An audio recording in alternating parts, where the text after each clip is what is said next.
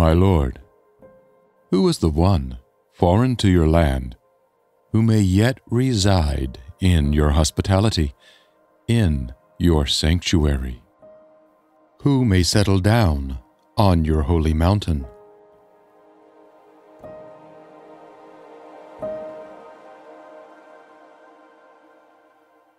The one who walks in honesty, who does what is right, and who speaks the truth from his heart.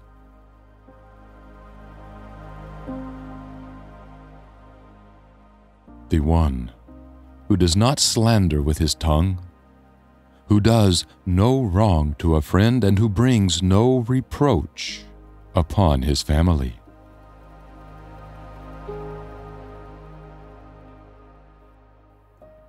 The one who views the reprobate as despicable, but who honors those who honor God.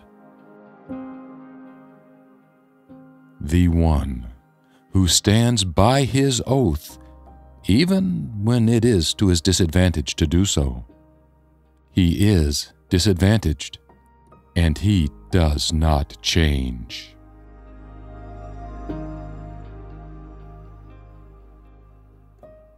The one who does not lend his money at interest, and who does not accept a bribe against the blameless.